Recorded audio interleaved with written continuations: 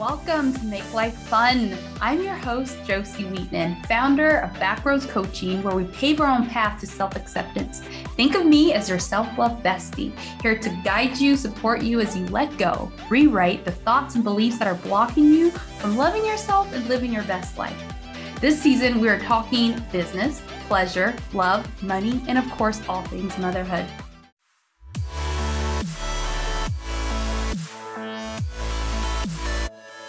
This is a sponsored episode by Regila Beauty.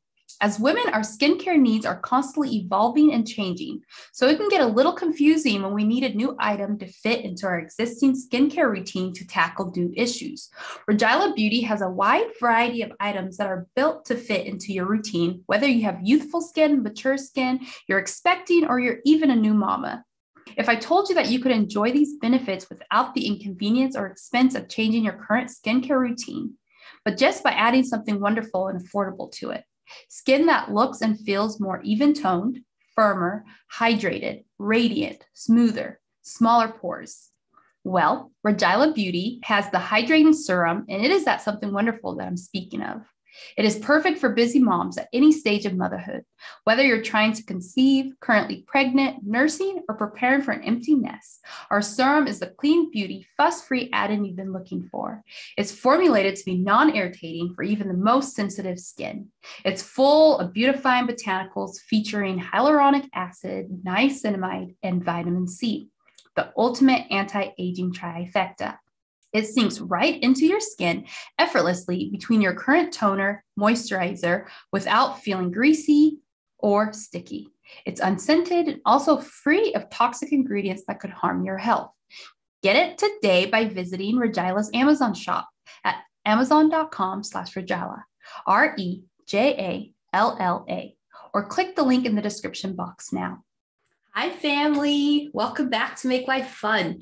Today, we're doing a very special episode where we end the year with a look back at some of our most memorable episodes from 2022. Let's jump in. Today on the show, we have Masako Kozawa with us, and I am just stoked to have her here. So welcome.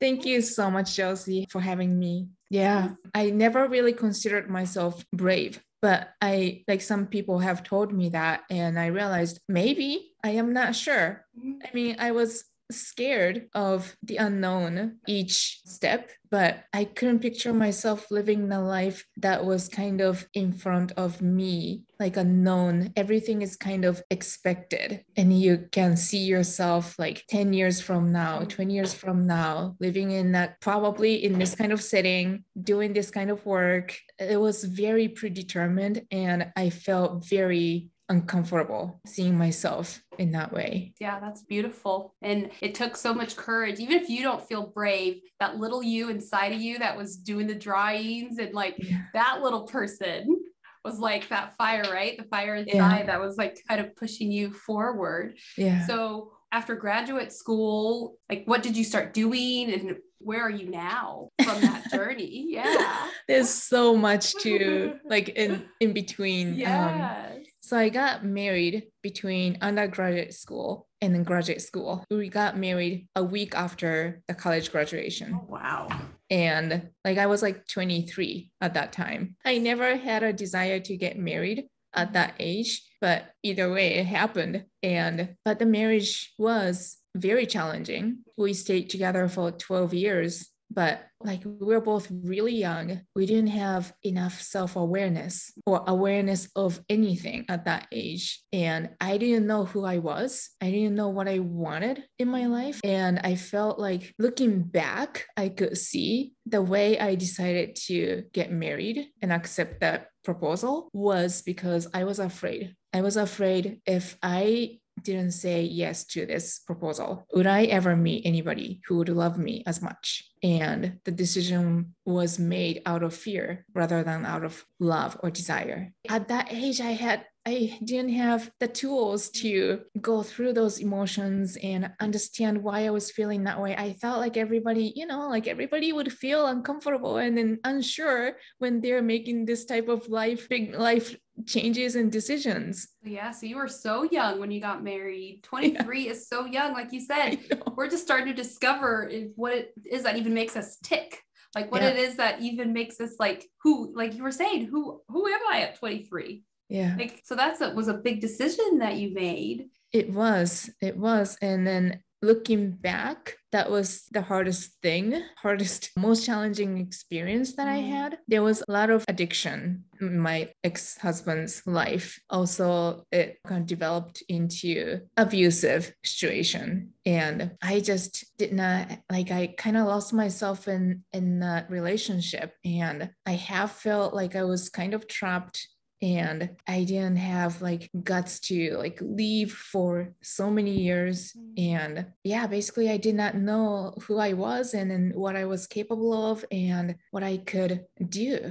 The example of marriage, like my parents are married, still married, and then they're happy together. I had that example, but that does not mean that could like have applied to my situation, because it was in a different generation, different culture. Everything is different. I just could not use that as like a navigation to handle my marriage. We came to like point of like, oh, we should just, call it quit. We should just get separated. Like we went to that point like so many times throughout that 12-year period, but I just did not know why I was in that situation. And I felt like if I did not know why I was in that situation, I'll probably repeat the same thing with somebody else.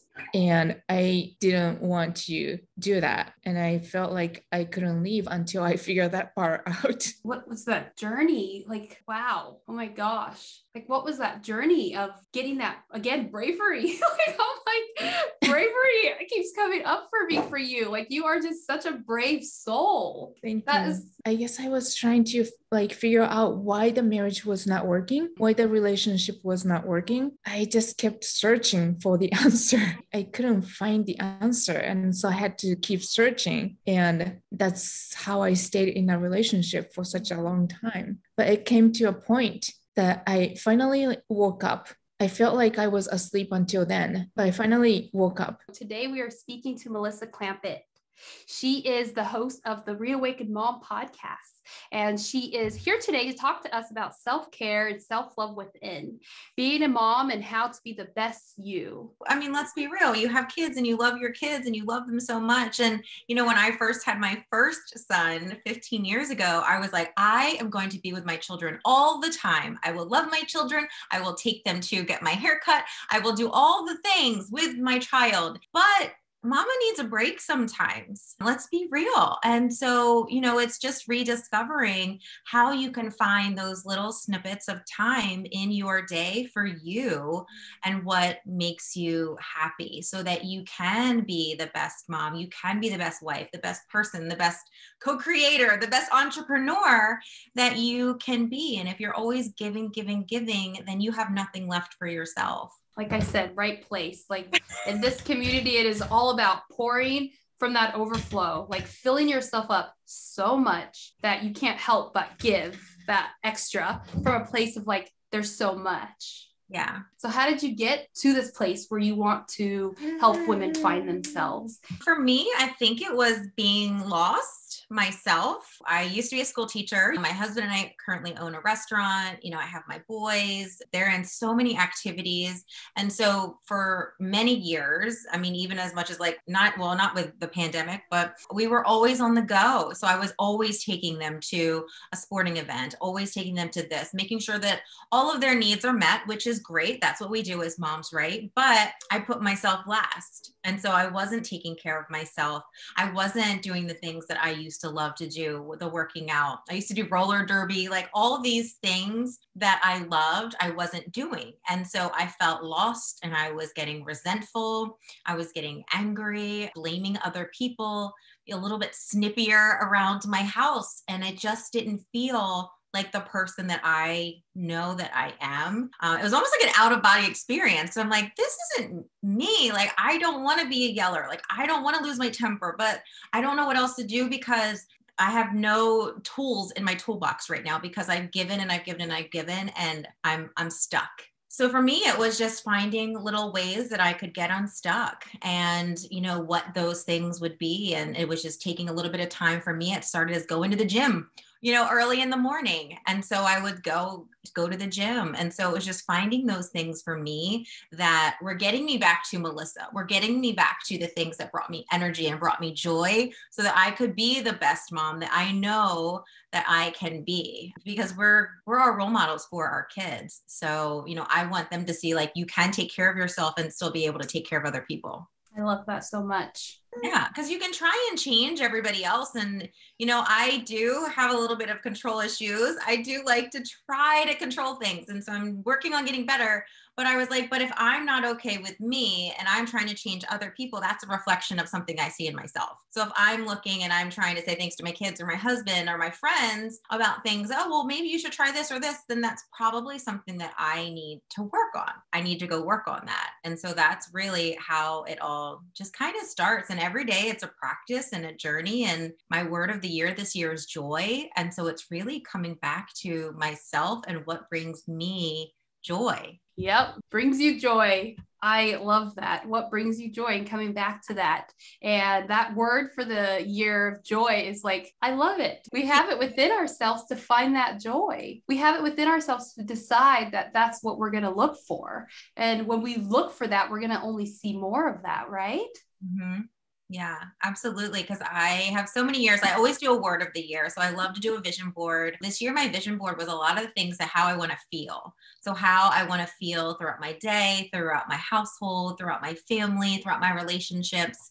And just the word joy just kept coming up for me, because I know if I find joy in my relationships, if I find joy in, my household, in, my relationships with my husband and my kids and my friends and my businesses, and finding joy in doing a podcast and social, like all the things, then I know that abundance is going to come to me because I'm having fun and it feels good. So if it doesn't feel good to me, then I say no, because I have such crazy energy awareness that if I do something that I don't want to be doing, like it can take me out, I swear, for like a week. Like, I'm like, I just need to go sleep because I'm a place I don't want to be. I made an obligation. I said yes, and I shouldn't have said yes. So I didn't set a good enough boundary. So I've gotten really good at, well, I should say I've gotten a lot better, because it's never perfect, but it's always working, about setting those boundaries, because if not, then I can turn into a She-Hulk sometimes.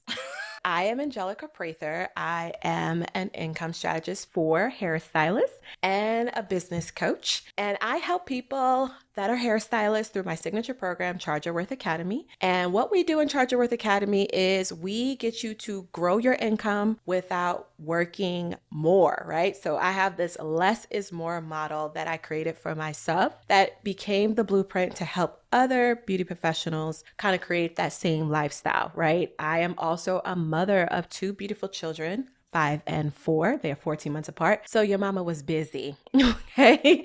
But before I was any of those things, I was behind the chair for 20 years. I was a salon owner for 10 years and an educator for 10 years as well. And so I have a well-diverse in the beauty industry. I love it. It's one of my favorite industries. And I also have a hair care product line, Robyn, Laurel and Company, that's named after my mom, who is deceased and actually started her journey in the hair care industry, but didn't get a chance to fulfill it at the age of 31. She passed away. So I'm just picking up the torch, and I'm all about legacy. And that's why I am now helping other hairstylists live out their legacy, like actually live it now and create that future for themselves. So that's just a little bit about me.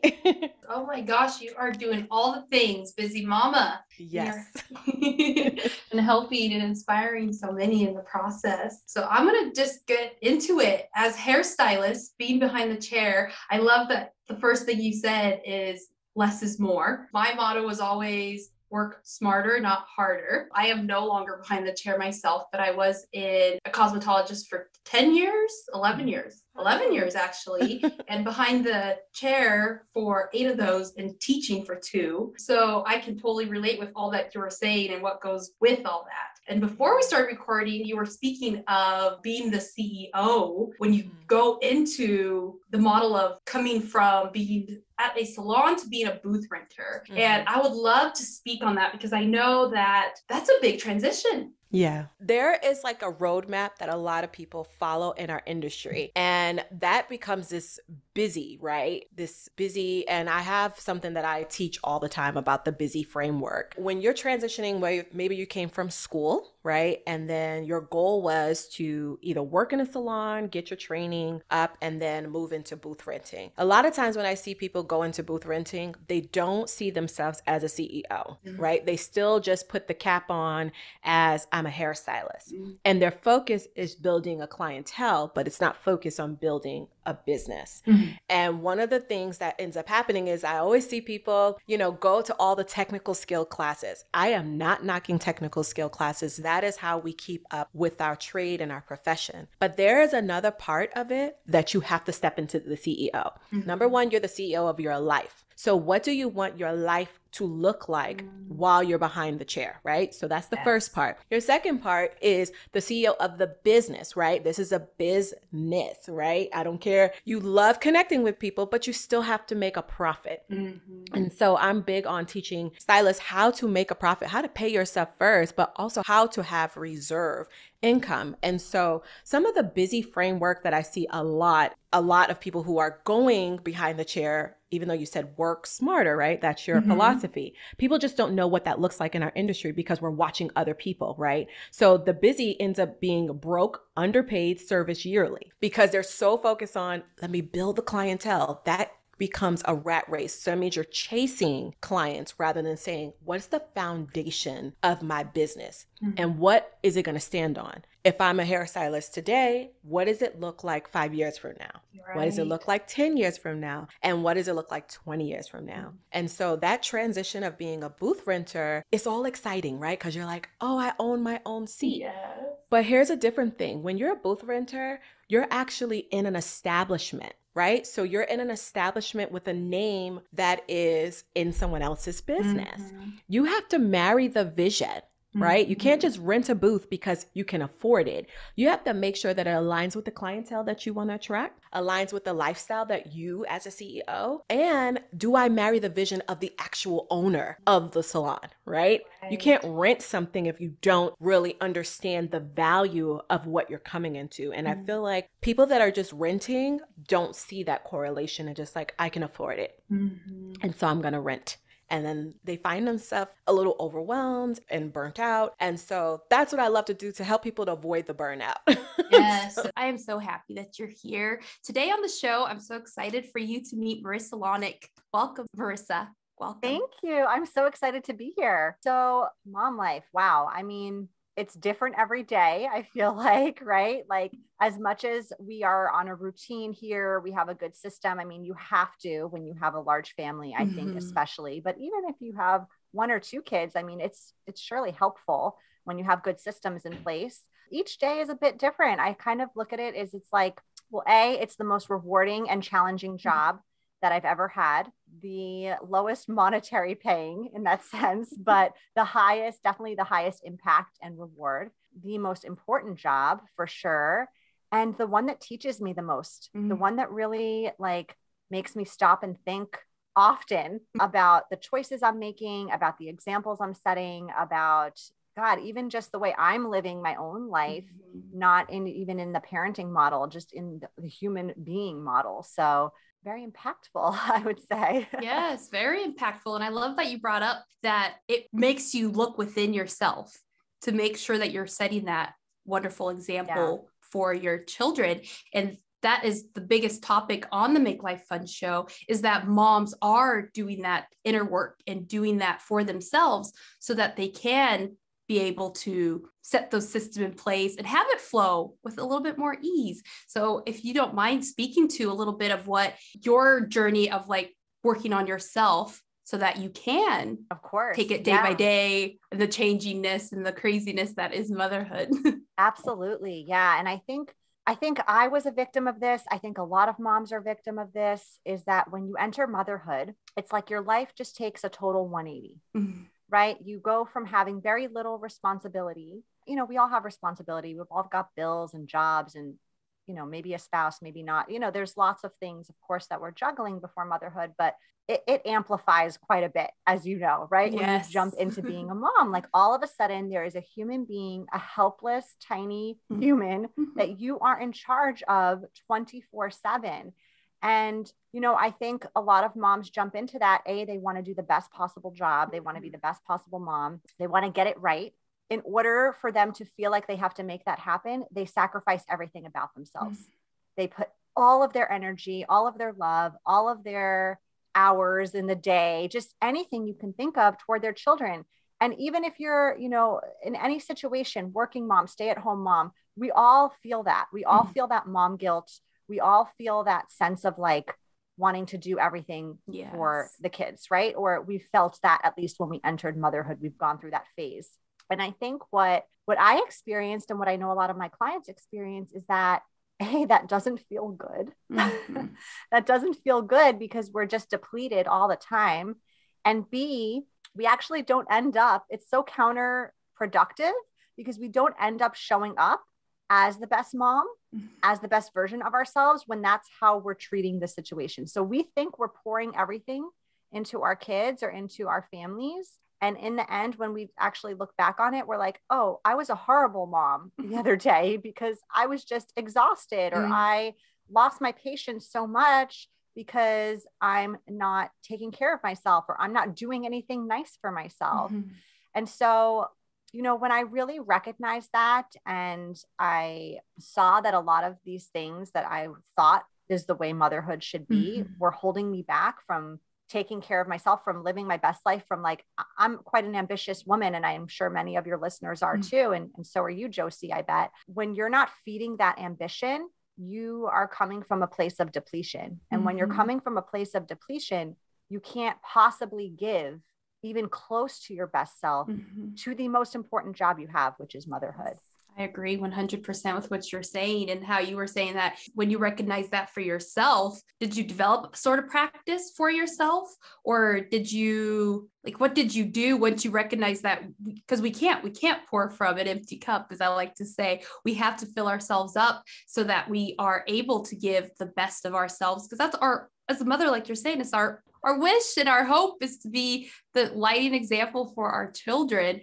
And so what did you do for yourself to get that straight? Well, I'll tell you what wasn't working first. What wasn't working was like, I would go through the cycle.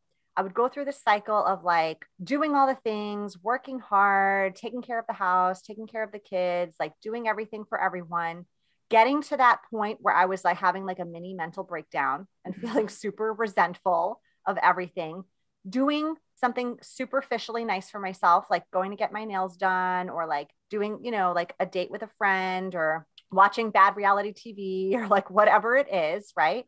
Feeling that, like putting a Band-Aid on that situation and then repeating it all over again.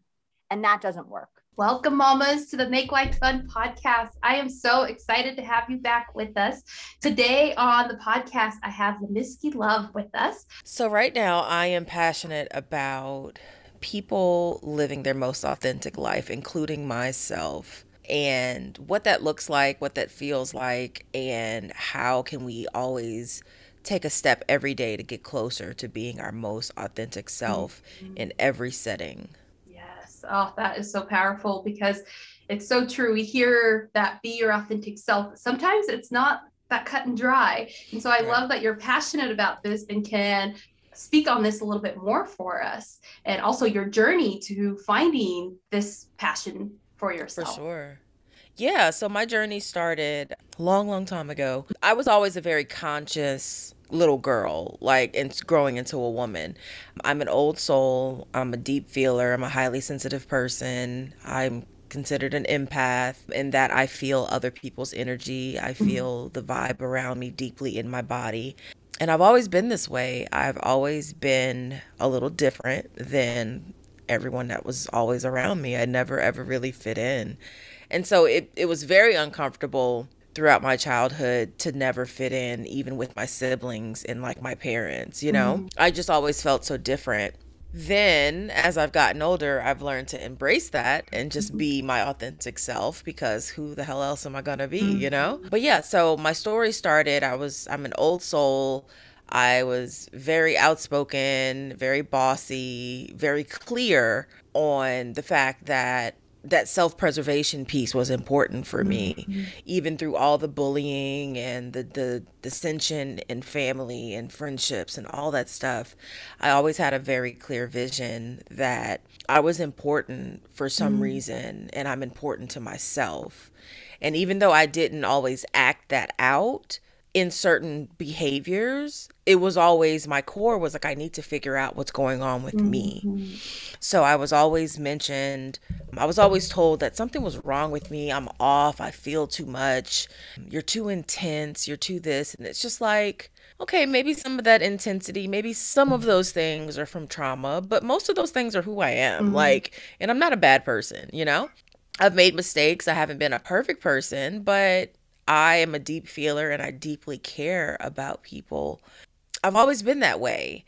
As I've gotten older, life has happened to me, relationships more specifically, and just the travels of life and how one natural disaster can throw your life off, you know, depending upon where you're placed. And so I've had to recover first from my childhood, and then I had to recover from the adulting way that I was taught that wasn't the healthiest, you know, the habits, the giving too much, the always being available, the always allowing people free reign in your life just because they're related to you some type of way, you know, dating the wrong guys and accepting that because what else was I shown? I really wasn't shown much else, you know, right or wrong. I just didn't see anything. No one really talked to me. So there are so many things that I've had to figure out on my own.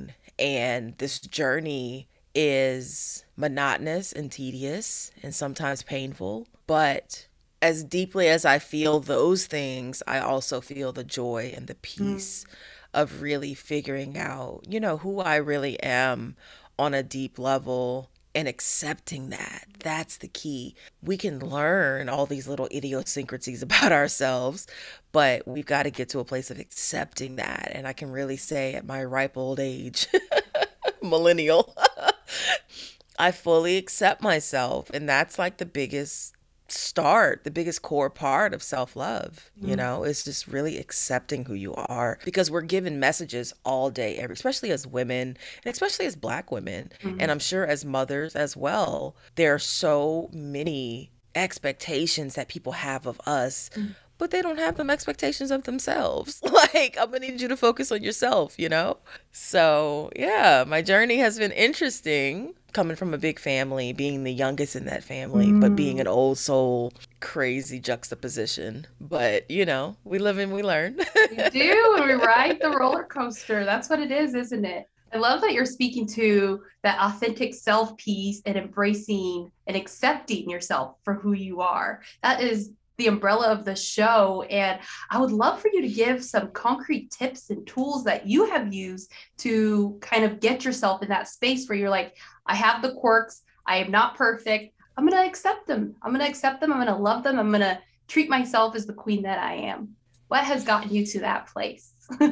So what's gotten me to that place, honestly, has been a lot of pain. And so I have learned a long time ago, because I've dealt with chronic anxiety and depression and just mood issues and just feeling everybody's feelings all the time, not really knowing what's happening, thinking it's depression when it's really a wave, all of these things. So at first I had to teach myself how to think about my life. Welcome back, Soul Family. I am so excited you're coming back to make life fun. I'm so happy to have you here. Today I have a treat for you. We have Megan Morin on the podcast today. And Megan, welcome to Make Life Fun. Hi, everybody. I'm Megan, and I'm the owner of the Mompreneur Guide. And I am all about helping mompreneurs create movements, go out there, build their authority, spread their mission and their message, but doing it on their terms and in the simplest way possible. Because as mompreneurs, if you are one who's listening, you know, we have to just streamline things just for our own sanity. And so That is a lot of my focus in my business. I'm actually a third generation mompreneur, which is why I am so passionate about this space, because I've just grown up in it my whole life. And I just think it's such an amazing opportunity. So that's the entrepreneur side of my life. The mom side is that I have a 3-year-old son, Jack. At the time of this recording, he turns 3 on Sunday. I have a 1.5-year-old daughter, Sophia. She turned 1.5 yesterday.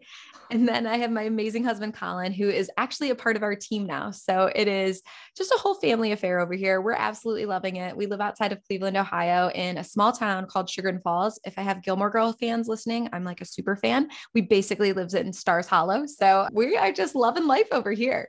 Oh, yes. Loving life is what it's all about, making life fun. So you are in the right place. And I'm so excited for us to dive in. So I have a couple questions for you. So you're talking about being in authority and building that authority and streamlining. Will you talk to us a little bit more about that and expand on that? For sure. Yeah. I think authority is something that we all need to start with a definition on, because it's something that we hear thrown around, but sometimes it feels maybe a little aggressive or, we're not sure, like, do I want to be that? Yeah. And so I think first and foremost, the base definition of an authority is somebody that you know, like, and trust. They're seen as an expert and a leader in your space. And the bigger thing, though, and I like to talk about a natural authority and really think of them as this bigger picture of what they really do is they create a whole world around them. Mm-hmm. So when we think of like a Joanna Gaines, like she's a vibe, she's a whole thing. And you see certain things and you think of her, and the community around her is a bunch of like-minded people. And you've seen it spread from what started as a blog and then turned into a store and a TV show. And, it just got bigger and bigger and bigger. Now you see her everywhere. Like she's got something in Sherwin-Williams and something in Target. And not to say that, like, to be an authority, you have to have an empire like that, but you can see how it is similar of creating a whole world. And it reminds me of Shonda Rhimes as well. I was watching Bridgerton, binging it. And at the beginning of those episodes, every single time, the thing that pops up on the front is Shondaland. And how genius is that? Because she creates a whole world around her, because these women and other authorities that we know and love have leaned fully into who they are. They're okay to show up just as they are. They speak directly to you, which then is actually speaking to a bunch of yous. And that's how you get this amazing community around. And they're just really good at being a leader and being happy with where they are in life. And so that's really, when I talk about authority building, that's the first place that I like to start, is like, what is it? Why are we so interested in that? Well, because of course we want to grow a community around us. We are mission-driven mompreneurs. And so we want to go out there and serve, and we feel we have a purpose. And so we want to share that. And the other part of that streamlining, simplifying part is that's all fine and dandy, but obviously most of us probably don't have a team the size of Shonda Rhimes or Joanna Gaines. So how can we replicate that same concept, but in a super simple way, so then we can be present and productive with our families? Yes. And that is so important. And I love everything that you're saying about that authority piece, because you want to build that vision for yourself and be known, liked, and trust. And so having that authority is sometimes hard for especially the new mompreneur, right? That is coming out there, that is just breaking out of her shell, she doesn't quite know who she is yet. And so when she's hearing you talk about this, she's probably feeling a little overwhelmed right now, like, oh my gosh. And so what would you say, yes, to that mom who is like, okay, I want to be known, liked, and trusted. I want to set that authority for myself, but where do I begin? Yeah. So the first thing I would say is deep breath and know that I feel like there comes a point in your journey, more around like year 3 or 5, or it doesn't have to have a specific timeline, but it's the point where you feel like, okay, I've gotten through the messy weeds of the beginning of my business. Now I've got a better sense of, okay, what in the world am I doing here? Who am I serving? I'm making some money. And so once you have that more stability, then you can breathe and be like, great, now how can I put kerosene on this fire? All right, friends, welcome back to the Make Life Fun podcast. I am so excited to have you back with us. And I'm so excited for you guys to meet Beth Miller. She is going to be talking to us today about our inner child and our marriage and all the goodness. I am so excited for this conversation. And Beth, welcome. I'm Beth. I am a mom to 3 wonderfully crazy little men. They are 6, 8, and 10. I've been married now 13 years. We just celebrated our anniversary on St. Patty's Day. And I am a marriage coach, a certified hypnotist, and I really help women who are really struggling within their marriages get to a place where they're happy again within their marriage and they no longer feel like angry, jealous, just triggered and resentful within their marriage. Mm-hmm. Oh, that's huge. And you have your hands full as well. I do. Yes. Those men keep me busy. They are wild, but they're so much fun. Yes, right. I would love for you to tell us a little bit about your journey as a mom and when it started out, what got you on this path of using the inner child and also using that as part of your mom journey and also as part of the marriage as well. Yeah, I didn't actually use it to start my mom journey, but it's actually helped me a ton with being a mom. What happened was I had a brain bleed, which is such a shocking thing. And sometimes it's even strange for me to say it out loud, but I had a brain bleed where I lost my ability to walk. And it slowly happened over about 5 days. It was a slow bleed. My husband kept saying, maybe you just need to go see the doctor. I was like, maybe I need to go to physio because it was primarily in my right leg. And what happened was I ended up in emerge. They're like, your brain is bleeding. It was an ER, like Grey's Anatomy kind of a moment, where I was like, am I going to live? I have 3 little men at home and I couldn't do anything. I spent a month in hospital and you know what it did is it just kind of wiped out my identity. I didn't know who I was anymore. I wasn't a mom. I couldn't work. I couldn't walk. I was a runner. I couldn't work out. And I went into a really deep depression and had some crazy anxiety about my brain bleeding again and losing my ability to walk. I've since recovered, so things are really good now. I can walk and I can run again. I always say it turned my life upside down, but now my life is right side up. I'm a better mom. I'm a better wife. I'm a better person. I love myself more. So that's what really started this whole journey of starting the inner child work and the shadow work. And it was by accident. I was just trying to get rid of my anxiety and depression. I tried a ton of different things and stumbled across a few that really helped. Yes. Oh my gosh, that's beautiful. And I'm so happy that you've recovered and used that, roller coaster chaos into something so beautiful that you're helping people and changing lives with. That's just amazing. And I love that you're talking about shadow and loving yourself. That piece is huge. The conversation on Make Life Fun is all about that big self-acceptance piece, which is so big, especially in motherhood and being a wife and in all things. So if you do not mind speaking a little bit on that self-love piece and what you found has worked for you personally, your clients, and yeah. So self-love, I didn't realize, but I didn't love myself in the beginning. I would say, yeah, I love myself. Of course, like ask yourself, just close your eyes and like, do I love myself? And you'll get an instant, like, you know what? I really do. I enjoy being with myself. I enjoy being alone. Things happen and I don't take it personally. I don't feel judged by others. Like that's when you really love yourself, when you're in complete worth, you're confident, and you know you're deserving of everything you desire. But I wasn't in that place. I think I was a people pleaser. I got a lot of my validation from getting good grades, doing well in sports. And I liked other people's praise. When I got that, that filled me up. That made me feel like I was a good person. I relied so much on my external world that I didn't really love myself and work on my internal world. And so I think it's really important as a foundation to really learn to love yourself. And it's such a, like, do you love yourself? Like, how do you even know? And how do you even get there is a big question I often get. Yes, that one's a big one. So yeah, if you don't mind speaking on how do you know and how do you get there?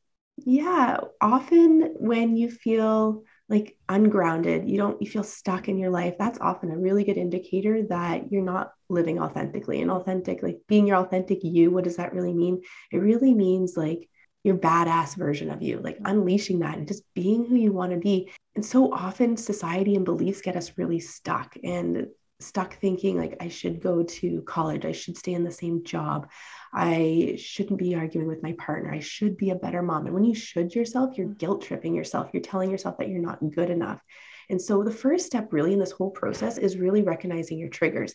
Anytime, and I say triggers are when someone's words or someone else's actions, or even your own words and actions, makes you feel a certain way that you don't want to feel, whether that's anger, resentment, jealousy, sad, guilty, shame, embarrassment. So when those emotions come up, you're not going to celebrate, but essentially that's what you want to do.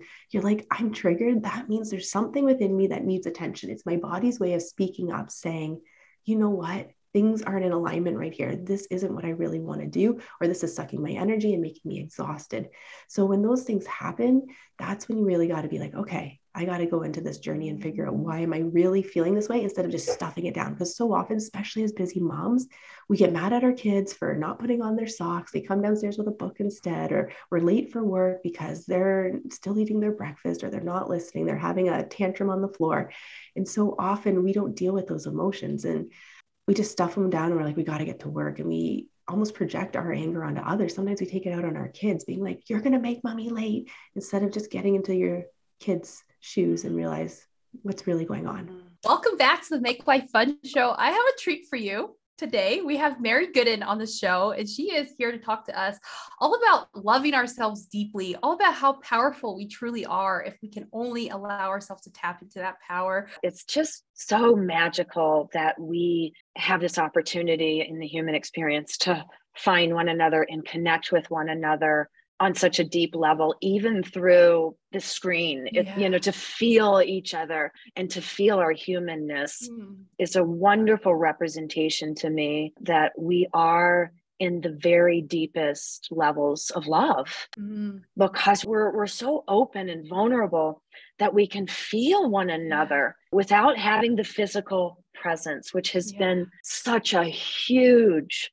part of my journey over the last several years. So I'm glad that we get to talk about it today. Yes, me too, Mary. So I would love for you to tell our listeners what is lighting you up about life right now. Tell us a little bit about yourself. The floor is yours. Oh, what lights me up so much? The biggest thing that really lights me up is that knowing that we are going to see version and a beautiful presentation of living a life of unconditional love in my lifetime. And I hear that through my guides every moment of every day, that we are actually going to get to see this place of humanity, the heart of humanity, which I represent and stand for. So as Josie said, my name is Mary Gooden. I am the CEO and founder of Divine Destiny Publishing. I am a fully embodied channel for the divine feminine Christ consciousness. I am an open, willing, and committed human and bringing in these very beautiful heaven on earth codes.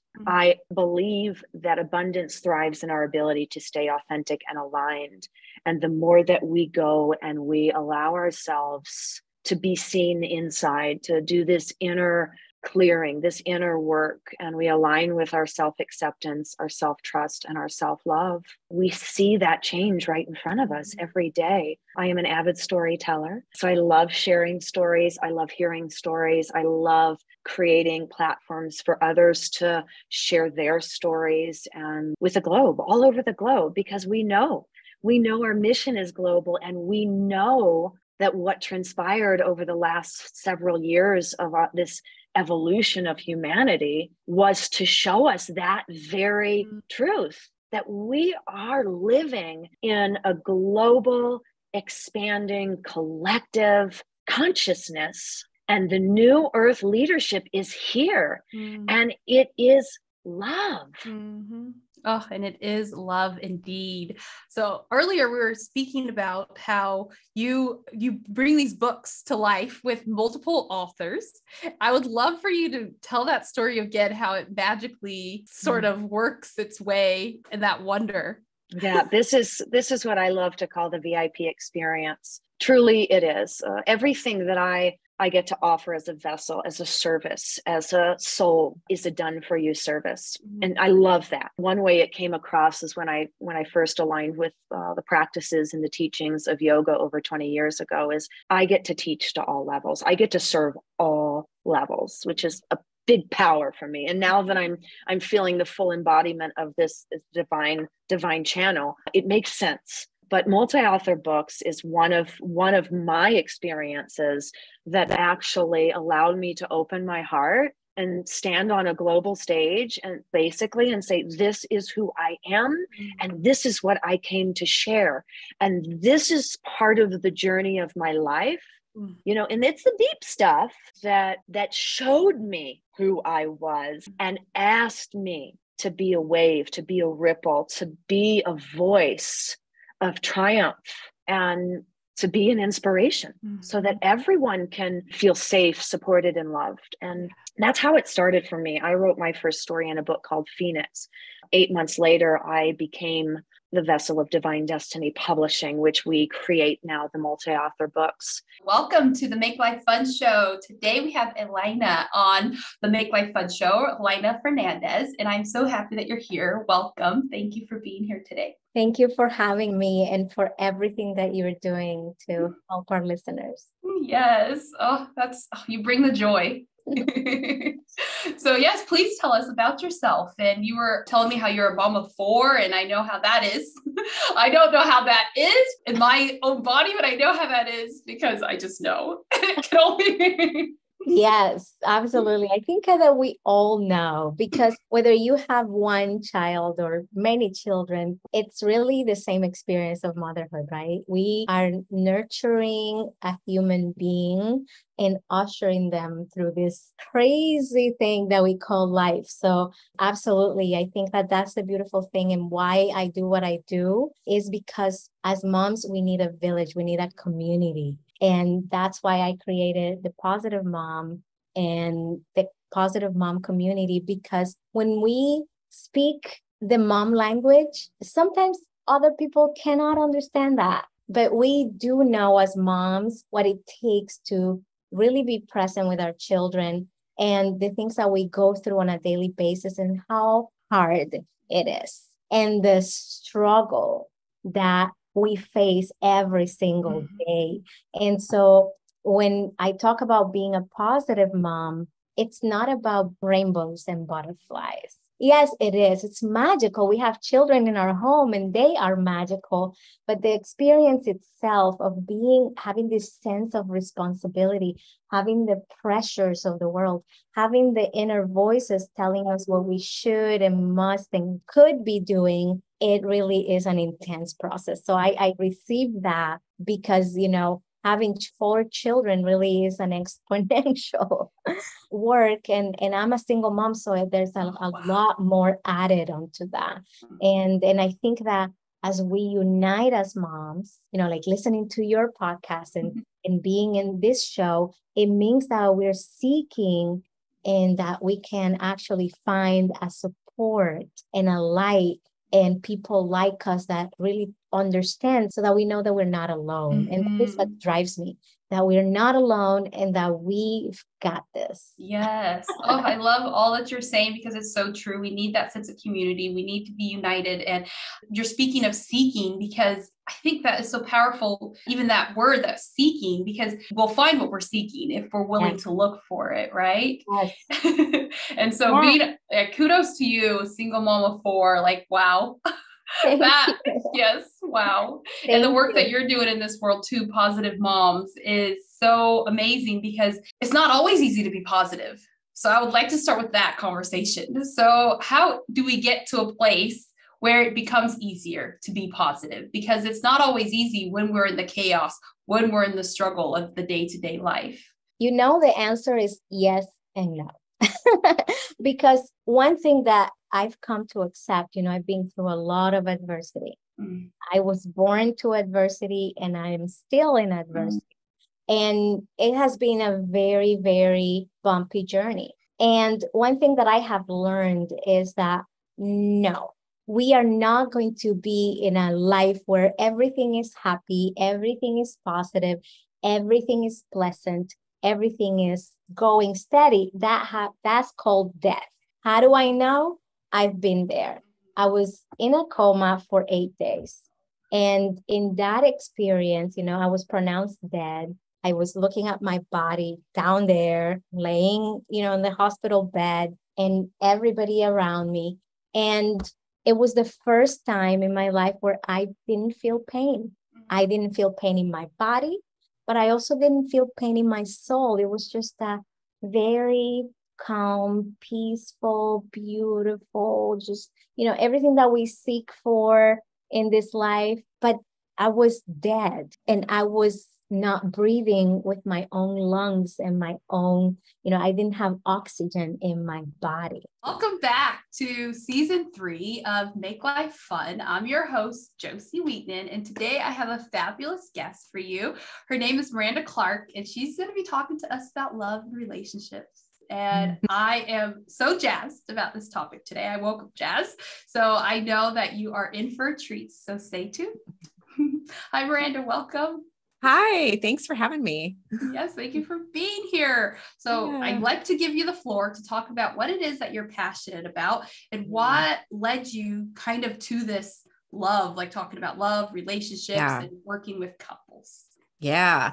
Well, I was in graduate school, and going into grad school, I had this thought that, okay, I'm going to work with kids and teens. Mm-hmm. That's going to be my thing. That's where most of my experience is from. And so doing some of the work in the classes, and turns out I needed to have a couple of electives. So I saw this couples therapy course, and I knew the professor was amazing. So I was like, why not? Come to find out, I was like, oh my goodness, it totally opened me up. A big spark went off. And if someone had come to me in graduate school and said, Miranda, you're going to be working with couples in private practice, I'd be like, no, I'm not. No way, Jose, that sounds terrible. I don't want to do that. It was the only thing that after each class, I was like, yes, this feels right. So I started private practice right after graduation, which was kind of frowned upon. That's a whole nother thing, but I did it part-time. And I realized that after each session, I felt the same way when I was working with a couple. I felt energized. Whereas if I was working with a teenager or an individual, it may have felt good, but I felt a little bit drained, So then I just continued with that path, and I realized that, a lot of these couples are having kids and it seems really stressful. I thought, gosh, I would really love to work specifically with couples after having children, because marriage and relationships and all of that is such an investment, and it's such a possible place to heal from attachment trauma from parents. Why would you want to hold this so sacred and make sure that it's so strong before having kids? So I, down the road, discovered, the Gottmans up in Seattle, and that they have like a training program for bringing baby home to become an educator. And I was like, oh my gosh, this is it. Yes. So long story short, I did the training for that, and have now really incorporated that into my practice. And I used to run workshops. That was pre-COVID. And now I'm tweaking them to do it virtually, but. Oh, amazing. Amazing. Yeah. So you are led to have this capacity to help couples, and it is so needed. Before we started recording, I was telling you how, like, in my vision of what we were going to talk about today, the relationship, like, you get the relationship that you want, and it gets to be easy. But that was my soul speaking. My mind was like, picturing all the times of how hard it was before you get to the easy. So I would love your thought on that process of why is it that it, like you said, starts off with the butterflies feeling so good, but then it gets hard in that messy middle. Yeah. I think so much of it has to do with our attachment of how we're raised. I was definitely a people pleaser, and getting to a place now where I'm considered to be a former people pleaser or in recovery. Yeah. I'm in recovery. Me too.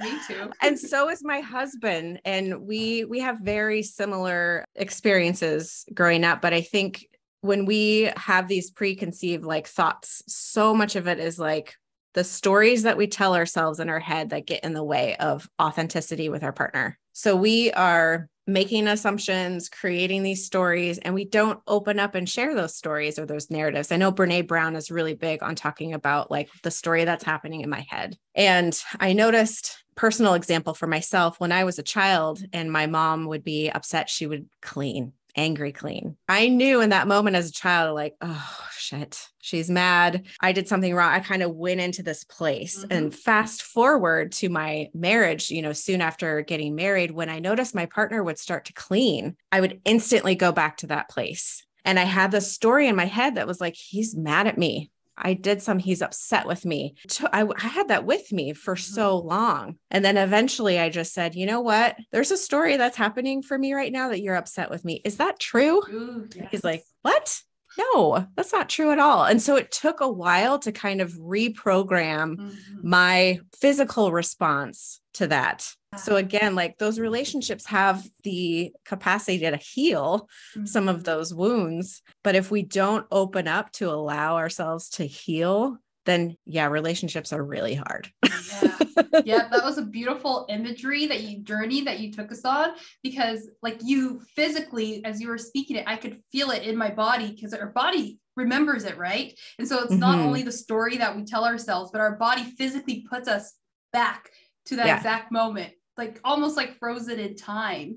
So I would love for you to tell us any tangible tips that the listener can take away from being able to unpack the story, being able to soothe the nervous system, because that is one of the things that gets really like that freeze fright, like you were saying.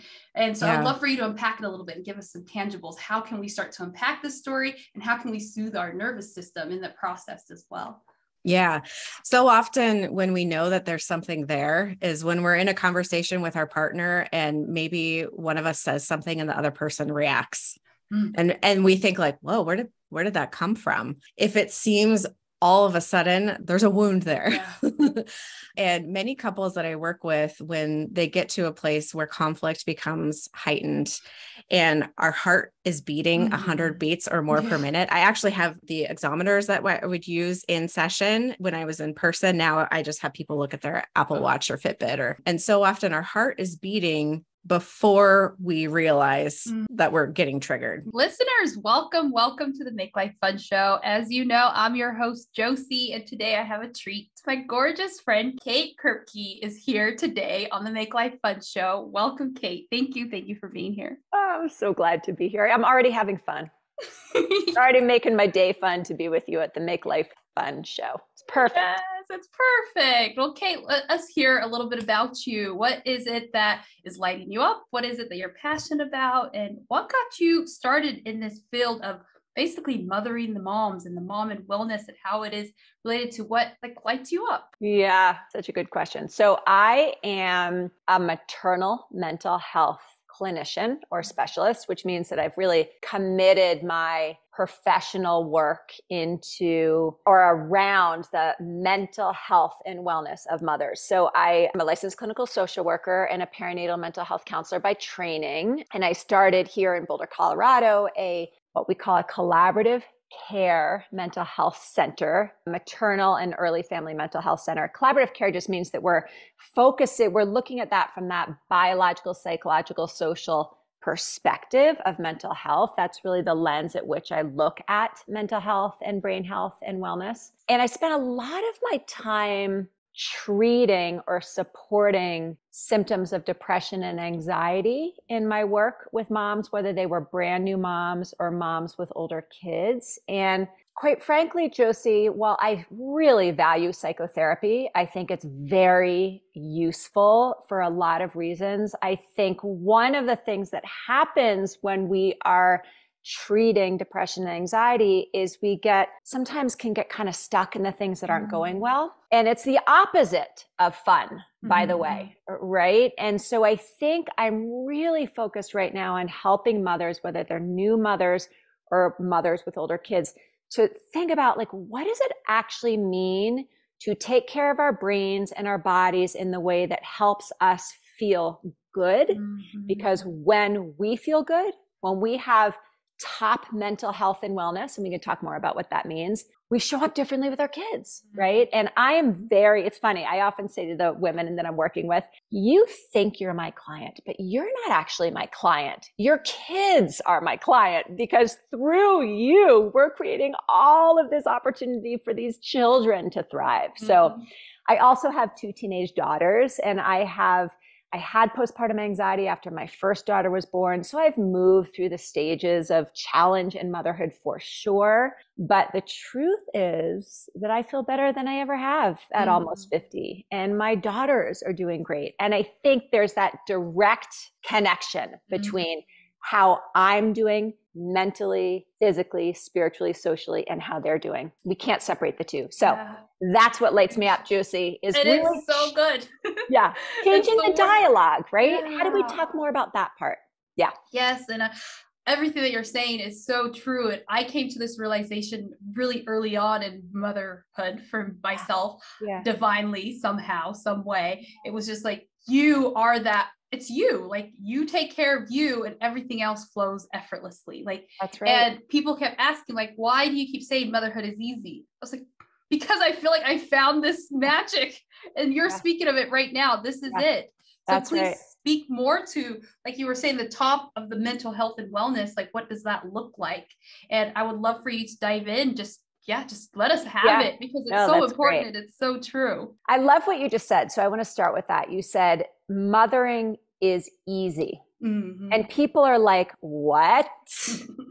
And it's not that there aren't challenges that come with motherhood. Of course there are. But the way that we approach those challenges and how much in flow we are of just finding our own problem solving ways, or seeing it for, you can look at two sides of a coin, right? You can look at the one side, which is, this is so hard. And then you can look at the other side of, in what ways does this not have to be so hard? Right? Yes. Welcome to Make Life Fun podcast. I am so happy that you're here. Today I have my friend Christy Neller on the podcast. Christy, welcome. Thank you for joining us. Thank you. I'm so excited to be here. I cannot wait for this amazing conversation today. It's going to be super fun. Yay. Yes, I'm so excited for our listeners to hear all the fun things that you've been doing, and not just your life, but incorporating it with your family. Because that was really, when I was doing the research for this show, that really, I wrote family and I highlighted it and circled it, because it's so important, right? A part of making life fun is including the ones that we love and bringing them on board. So that is one of the conversations that I definitely want to have today, amongst many. So first and foremost, I would love for you to introduce yourself and tell us a little bit about you, and what is it that's bringing you the most joy right now? Yeah, absolutely. These are all good, fun, juicy topics. So I'm Christy, and I am a former creative director and brand strategist. And I was running this crazy, let's say, overwhelming life in New York. It was fun. It was fast. It was exciting. And I sort of lost myself in the mix of all of that, and wasn't really doing any kind of self-care, taking care of myself, or I would say I was having fun, but not the deep level of fun, like not the life-giving fun, right? And so, flash forward a decade, got married, had babies, moved across the country, sort of decided that I wanted something different. And so I went back and got my coaching certification. Now, I still do some design work, but instead of really going in and helping a brand bring a product to life, or, a story or a vision, I'm helping people bring their big dreams to life. And a big part of that is getting back to joy, pleasure, fun, and creativity, which you would be surprised. Adults are like adverse to creativity and fun. They're like, no, that's the work I'm doing. And it's really fulfilling and exciting. That is so great that you brought that up, because you said it wasn't a deep, life-giving joy. So I'd love for you to break that down for us, because there is a difference. Because I've been in your shoes, where I was out in the world looking like it was all magic, but inside it just wasn't that feeling of what you were saying, that life-giving joy. So I would love for you to break that down for us. I'm a perfect product of the conditioning of society that says you go to school, you work hard, you graduate at the top of your class, you kick some butt, you go get a job, you keep working, you climb that ladder, and you reach your dreams that way. There's nothing wrong with that. I'm not going to say that's a bad thing. Drive is amazing. And I had many, many blessings come to me because of that hard work. That said, that hard work also led me to burnout. And I didn't even know that was a thing. At the time that I burned out, I was still in the mindset that if somebody came in and said, oh my God, I'm so stressed, my response would be something like, oh, you're weak. I wouldn't say that. I would never say that to someone, but in my mind, I'm thinking, oh my God, put on your big girl panties. and let's get on with the business, right? Like, okay, or have your small pity party and then let's move on. Mm-hmm. That was detrimental to me because that's how I was treating myself. Mm. And in that, when I would have a feeling about something, when I would have, some friction, I would just blaze through it. Because I needed to be strong. I needed to forge my seat at the table as a woman.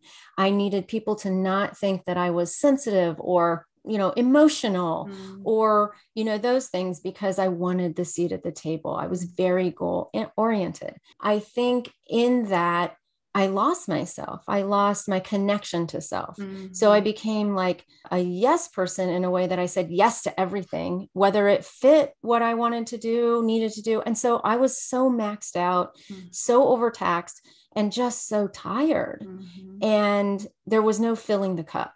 Even though the job that I was doing was in my wheelhouse, was creativity unleashed, I was never filling the cup. I was just running. I was behind the 8 ball, and I was a perfectionist. So I like to say now I'm a recovering perfectionist because it served me to be a perfectionist. I got to where I got to in my career because I was attuned to the details. But I realized, and this is the distinction, that being attuned to the details doesn't have to be a perfectionist. It doesn't have to take away from you.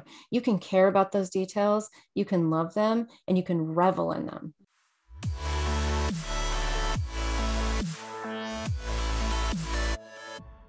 Thank you for being part of the self-love movement. Your support and care matters here. Please be sure to subscribe, review, and share. And get your ultimate daily planner freebie today by visiting makelifefunpodcast.com. When you're ready to step deeper into my vibration and work together, go to backrowscoaching.com. Thank you again for listening. See you next time.